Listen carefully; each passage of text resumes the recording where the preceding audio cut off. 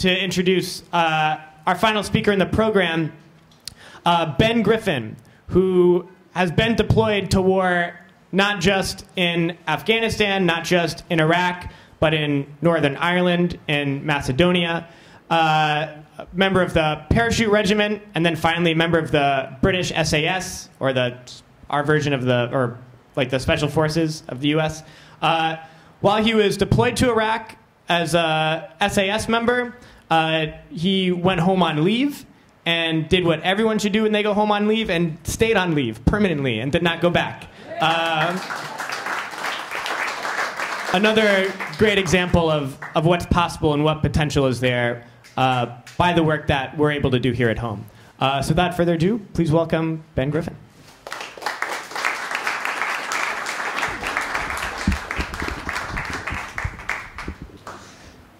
Can you hear me all right? I really don't like microphones, so unless anyone's got a great... Use the mic. You sure all right? You can't hear? Okay. If you really want me to, but I'll always forget to speak into it. Right. I'm going to talk a little bit about my own story, and then I'm going to talk about the work that we've been up to with Veterans for Peace in the UK. I grew up in the sort of late 70s and the 80s in what you could call a military family. My granddad was this big hero in the family. He was a World War II veteran, a bit like Jim. He joined the Navy at a young age, and he had a load of medals, and he'd actually stayed in the Navy right until the 1960s. And all my uncles and all my cousins, they were all in the Army and the Navy. And I remember as a young boy, one of my main pastimes was trying to convince my granddad to get his medals out.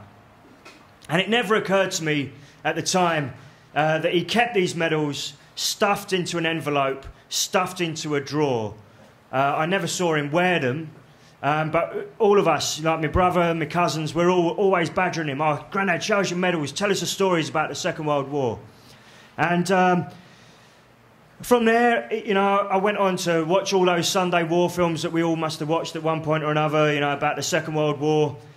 Read all these comic books, Commando comics, Victor comics, and all of these different forms of media told my young mind that the British and the Americans were the good guys, we were the noble side, that we went to war for the right reasons, and the others, the Germans and the Japanese, they were the bad people.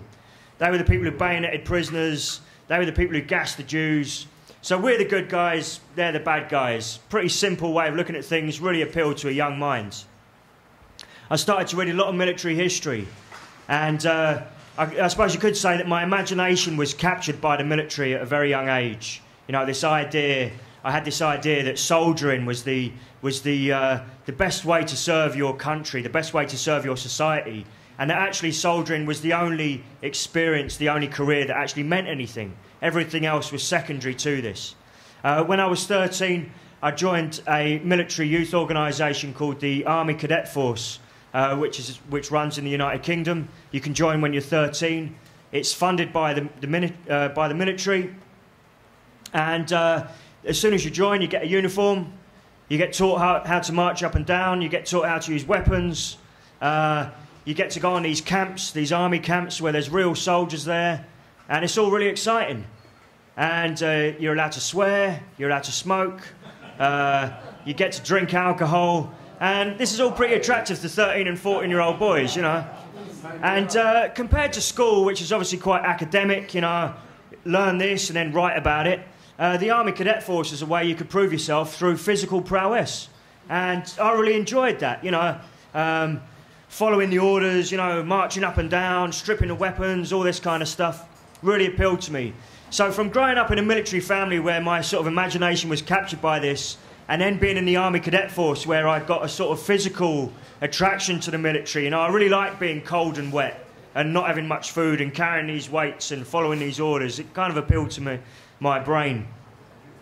By the time I left school, I decided that I wanted to be a paratrooper. I went to the recruiting office. I walked straight in there. I said, I want to be a paratrooper. He goes, well, do you not want to hear about the other parts of the army? I was like, no, this is what I want to do. I didn't ask what the pay was. I didn't ask how much holiday I would get. I didn't ask how long I'd have to sign up for when I signed that paperwork. That's how much I wanted to be in there. So I turned up in basic training in a room not much bigger than this. and an old captain comes out the front. He says, there's 35 of you sat in this room, 8 of you will be here in 6 months' time. And he was right. There were only 8 of us at the end of that course. It was a brutal sort of training regime. And people often ask me, you know, you're all volunteers. Why did you stick around? Well, all the 8 of us who passed, we all wanted to be paratroopers. We wanted to be in that gang. For some reason, as a 19-year-old, it seemed to be of great importance to be in that gang, to have that uniform, to wear that beret, you know, to be a paratrooper. And at the same time, the screws, the people who were training us, they took advantage of our desire to instill in us several things. For a start, the 8 of us who passed, all of us would follow orders without question. I often go into schools, and one of the things I do with the kids in the schools, I say, you, stand up. Come on, stand up. Get out your chair. Stand up. You see, you won't do it. This is a good thing. The next part is, all right, I want you to take your clothes off and run around the building naked. And obviously none of these kids would do that. It'd be quite disturbing if they did. And obviously this gentleman here didn't even flinch, didn't even stand up. By the end of our training, all of us would have been naked running around the room. You know, we'd have done exactly as we were told. So they'd instilled in us that we should follow orders without question.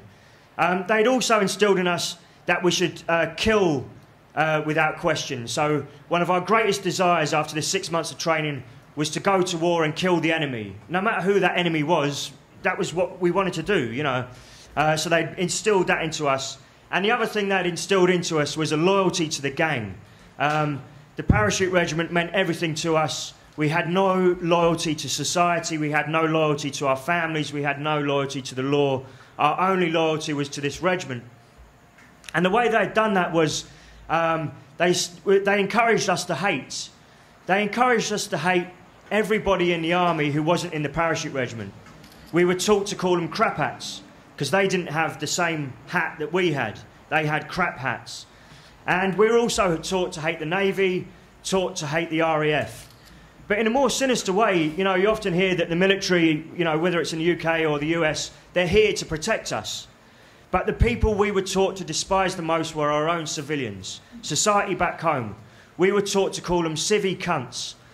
These were the lowest of the low. People who couldn't join the military, had no desire to join the military. We were taught to hate these people, despise them.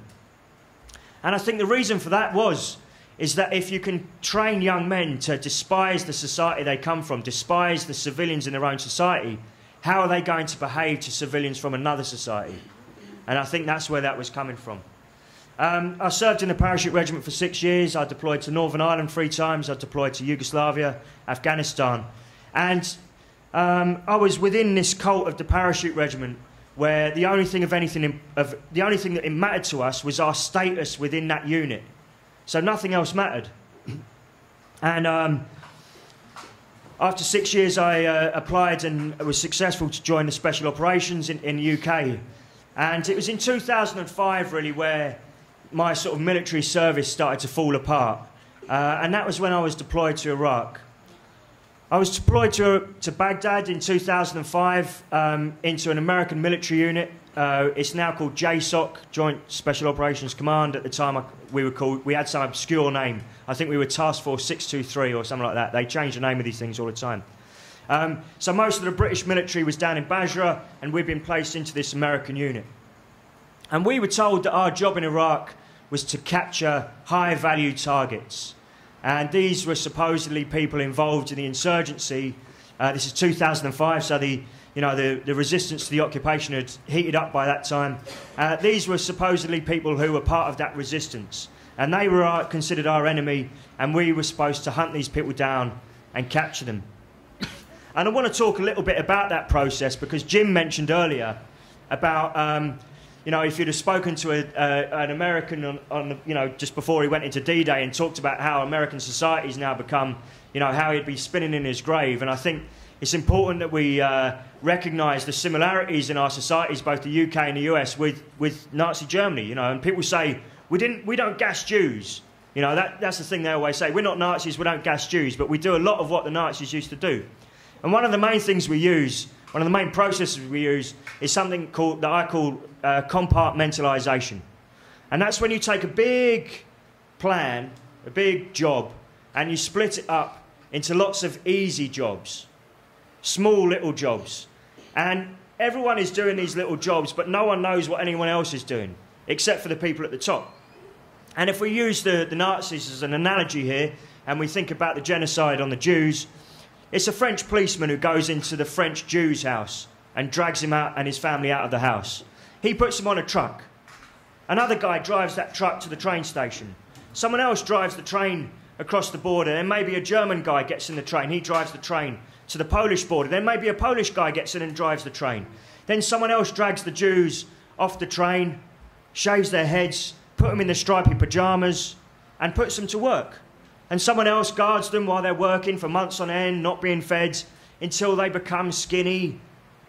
And their heads are, you know, their hair's falling out maybe, and they've got rashes and things, and they start to smell because they haven't washed.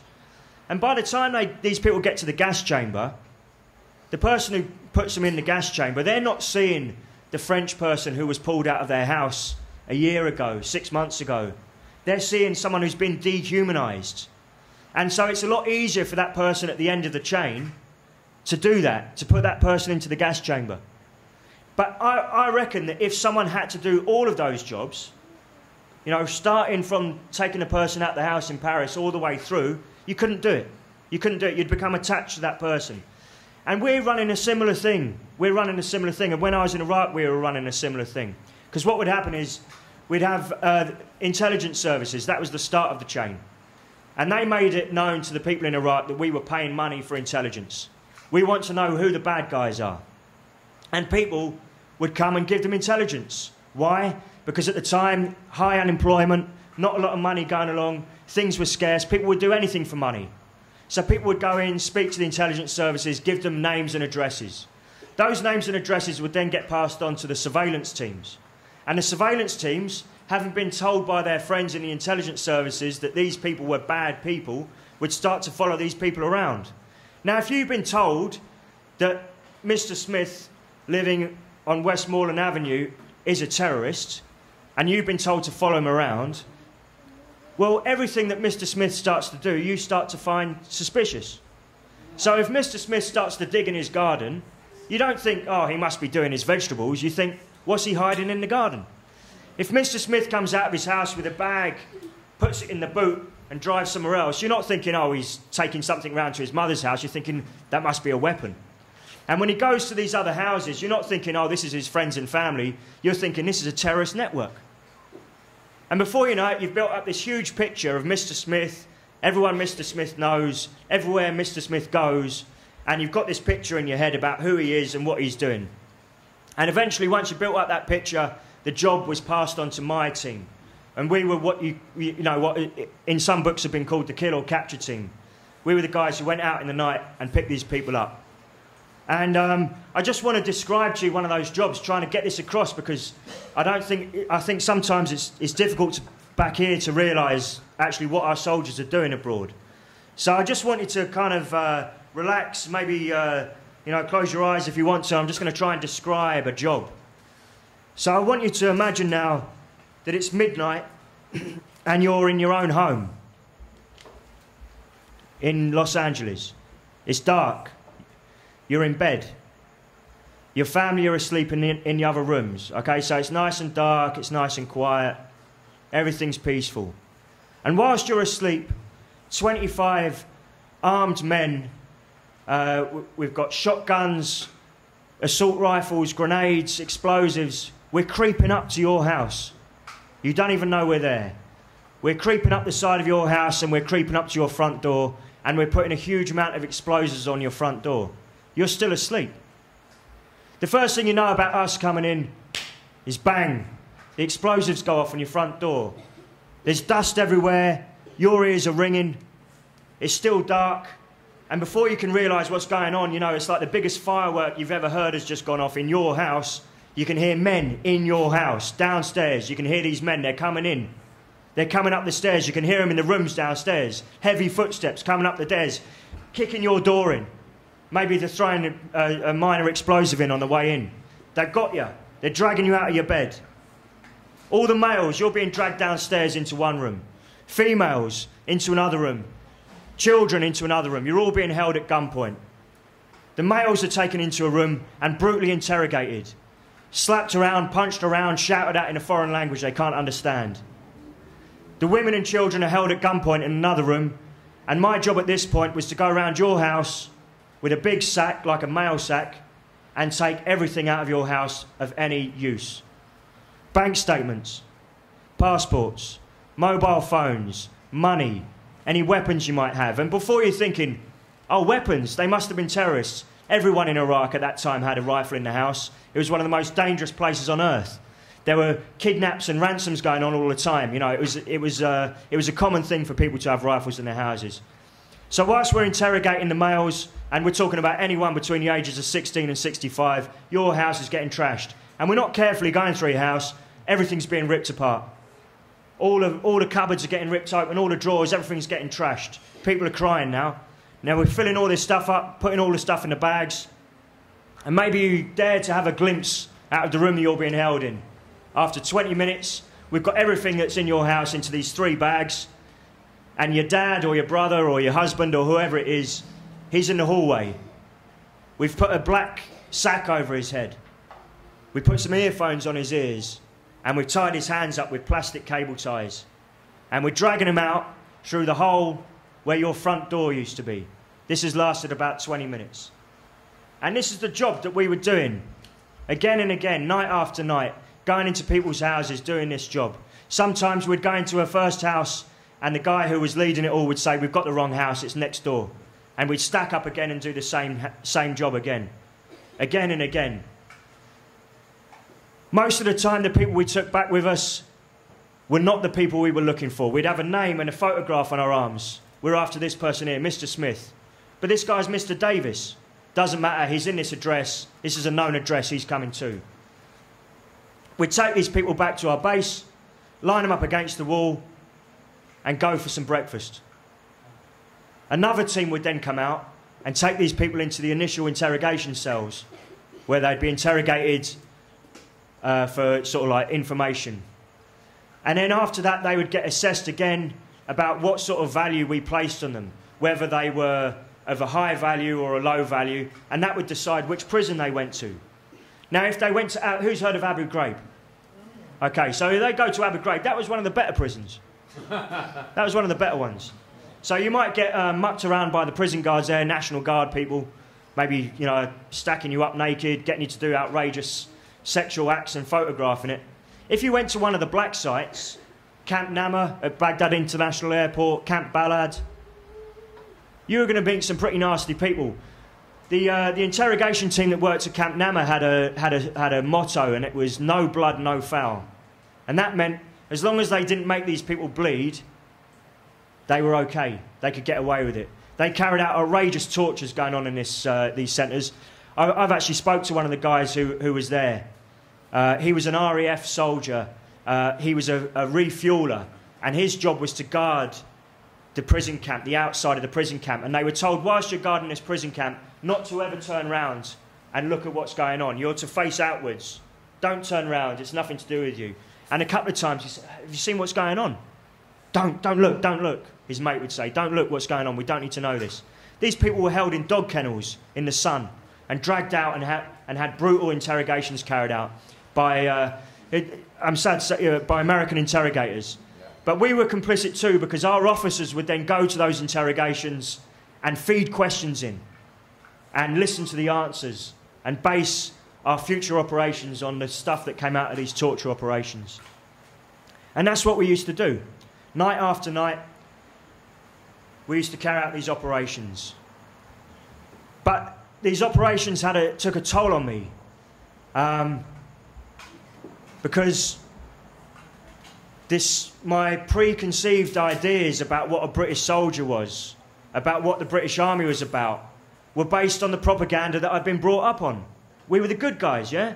We were the people who liberated the Nazi death camps. We were the people who fought the Japanese, these evil soldiers who tortured their prisoners of war. And wait a minute, what am I doing? This sounds like what the Nazis used to do. And going into these houses night after night and I think it was the one of the things that had a big effect on me was the looks that we were getting, like when the families were looking at you, like the kids looking at you and the wives looking at you and the husbands looking at you. And it was the look, I still remember it now, you know, it's just like, it's kind of a look of disbelief, you know, what are you doing? And it had a major effect on me, doing this night after night.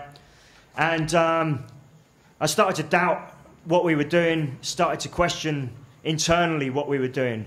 But at the same time, I was within this military family that had been my life for the last 8 years, and found it difficult to open conversations with people about what we were doing. I just used to get angry about it, you know. What the fuck's all this about? Why are we doing this? You know. But I couldn't sort of like articulate fully with these comrades of mine my issues with what was going on. But it all came to a head because our commanding officer came out to see us. And we were sat in a room like this, and he was giving us a briefing on the war in Iraq. This is 2005. And I'll never forget his words halfway through that briefing when he said to me, or said to all of us, but I felt he was talking directly to me. And he said, I'm worried that we're becoming the secret police of Baghdad. And I thought, did he just say that? Did he really just say that? And he did. And I started to think a bit more about where we were, you know. And it turns out that we were living in villas on the River Tigris within Baghdad that Saddam Hussein's henchmen used to live in. And we were using prisons that Saddam Hussein used to use. And I'm pretty sure that we were going after people that Saddam Hussein used to go after. These are troublemakers, you know, people who stick their necks out. By the time I got sent home on leave, and a lot of other stuff, I haven't got time to tell you all about it. You know, there's a lot of other stuff going on in Iraq at the time that I was sort of witness to. It got to the point where every day I was kind of thinking about this, going, I can't do this anymore, you know. I know this is wrong. I know what I'm doing is wrong. I know what's happening to these people are wrong. And I can't do this. And every day I'd go through this kind of like turmoil, thinking about this and thinking, what am I going to do? What am I going to do? And it got to the point where I realised I couldn't go back. And at first I thought, right, I'm just going to do a runner. I'm going to buy a plane ticket somewhere and fly off. And then I had this idea for maybe a day, and then I thought, you know, no, I can't do this, you know. I'm going to have to write a letter. So I wrote this letter to my CO about why I wasn't going to go back to Iraq, and I was reading this letter, kept on rereading it. I thought, I can't do this either. I'm going to have to go and see him. So I walked into the base, and I went into the admin office, the regimental HQ, and I said, I need to speak to the CO. And the clerk said to me, is this about leaving the army? And I was like, shit, is he reading my mind? You know, is that... I said, I need to speak to the CO. He says, OK, come back this afternoon. So I've gone in there, and I was terrified. If you've ever been in trouble at school and you've been sent to the headmaster, it was like that, but like times 100, you know. So I thought, I've got to keep this simple, because I just got to keep this very simple and stick to what I'm saying, you know, stick to my guns here, because I just didn't know what was going to happen. So I just went in there. He said, Griffin, what's all this about? I said, look, sir, I don't agree with the war in Iraq anymore. I don't agree with what we're doing. And I'm not going to work under American command anymore. All right. And I kind of put this on the table. I kind of put this on the table, and there was a pause. And I was kind of waiting for the reaction, not knowing what this reaction was going to be. I'd already told my girlfriend, look, I'm probably not coming home tonight. I think I'm going to end up in the cells, you know. And he says, OK, you go home. We'll have a think about this. Come back tomorrow. And I was kind of looking at him kind of suspiciously, thinking, is there going to be a trapdoor opening? You know, are they going to sort of let the dogs out once I've left the building? But that started a process then. And to be fair to my regiment, they treated me perfectly. I had to go through about 5 interviews where they were in-depth interviews where they were sort of like investigating what this was all about and my reasons for leaving. And they decided that this was genuine, you know, that I had a sort of like a moral objection to what was going on in Iraq. There was one officer, though, who was highly critical of me, and that was the Padre. In the British Army, we call the chaplains the Padre. He was the worst one. He said to me, you know, Griffin, I was down in the Falklands War, and on the boat down to the Falklands, we had people like you, scared of going in there. And I was trying to explain to him that I wasn't scared of doing this job, and in fact, there wasn't much for us to be scared about. if you're sneaking up into someone's house in the middle of the night and using explosives on the house and charging in there all 25 of you, no one puts up a fight. You know, the people who had to be scared were the people we were coming for, you know. And he couldn't get this, you know. But it's quite telling that in the British Army, the Padres have a cap badge and it says, "Through God conquer." It's not very Christian, I don't think, Anyway, so it turned out I was discharged from the army. I was a career soldier. I thought I was going to be in the army for 22 years. I'm out. I don't know what I'm going to do. I'm quite relieved that I'm not going back to Iraq. But straight away, I'm kind of separated from the family, you know, like of all the people I'd been with for the last 8 years. But things moved on quite quickly because one of the things that really started to bother me was watching the media and seeing the politicians speaking, seeing the generals speaking, seeing the media speaking. And they were talking about Iraq, and it bore no resemblance to my own experiences. You know, they were talking about winning the hearts and minds of people. They were talking about schools for girls. They were talking about all sorts of nonsense, you know, how the security situation was getting better and all this kind of stuff. And it really made me angry, and I decided that I had a duty, an obligation to tell people about my own experiences in the hope, you know, that people would realise what was really going on and that this would somehow change things, you know, and that maybe people would start to question more what was going on in Iraq. So I started to speak in public. I started to speak at anti-war movements. I met Cindy Sheehan in 2005 and Kelly Doherty from Veterans for Peace. And this kind of went on for a while, and this is a whole long story I'm not going to sort of bore you with, but it ended up the government took me to the Royal Courts of Justice, which is like the biggest court in Britain, and in a secret trial gave me a lifetime injunction, which means that I cannot tell you anything I know as a result of my service in Special Forces. And I've been following that diligently ever since.